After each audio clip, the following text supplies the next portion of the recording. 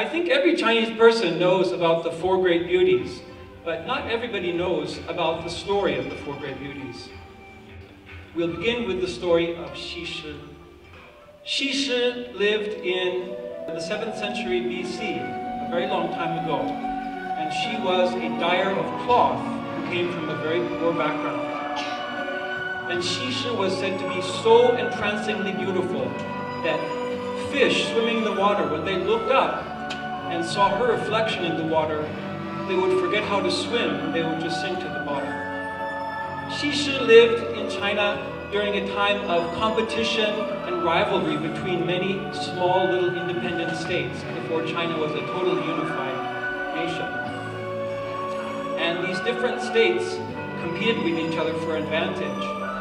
And the king of the state where Xi Shi lived, which was called the Yue state, decided to offer Xi Shi as a gift to the king of the neighboring Wu state as kind of an attempt at diplomatic arrangement.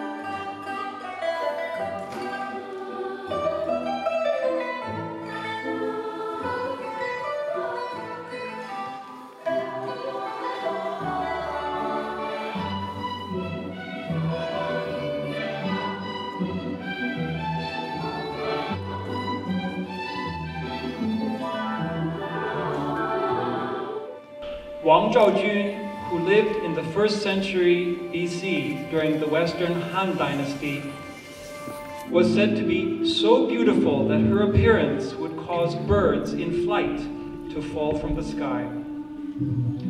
Wang Zhaojun was selected as a maiden to serve the royal chambers of the Han. At that time, the relations between ancient China and its northern neighbor, the Xiongnu, were strained. One of the leaders of the Xiongnu visited the Han Emperor and expressed his wish to make peace with the Han Dynasty through marriage. The Han Emperor agreed.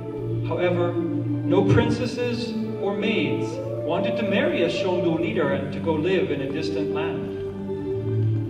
Finally, Wang Zhaojun stood up and agreed to go live with the Xiongnu. She got along well with them, and she made great contributions to maintaining the peace and friendship between the Han Dynasty and the Xiongnu.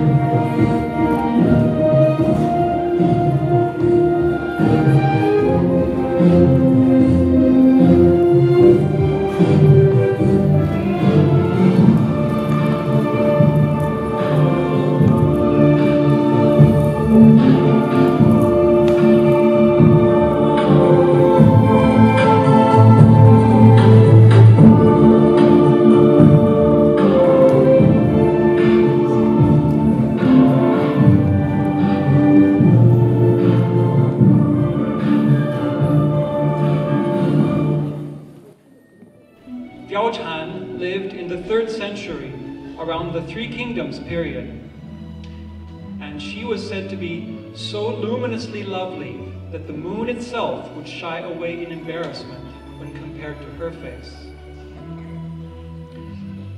Diaochan's fame comes from the famous novel The Romance of the Three Kingdoms.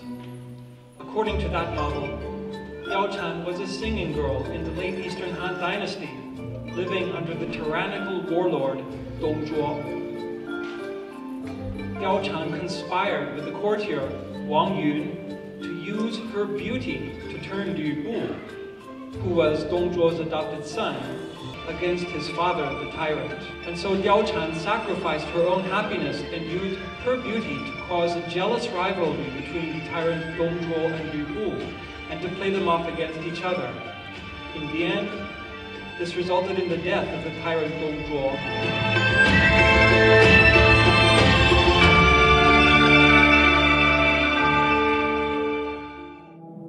The last of the four great beauties, Yang Guifei, who lived during the Tang Dynasty, was said to have a face so beautiful that it put all flowers to shame.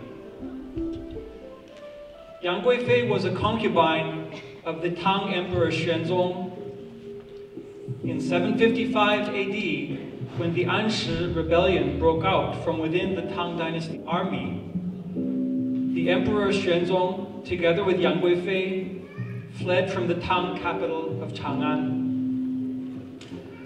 When they arrived at the Mave slope, the army refused to march, for the army thought that the reason for this rebellion was that Yang Guifei's beauty and Yang Guifei's behavior distracted the emperor and ruined the state, and that Yang Guifei's cousin, Yang Guozong, had seized this opportunity to collude with the enemy. To appease the army, Emperor Xuanzong had no choice but to order Yang Guifei to commit suicide at the Mave slope. And so the story of Yang Guifei is a sad one, in which a beautiful and innocent woman is mixed up in political struggles.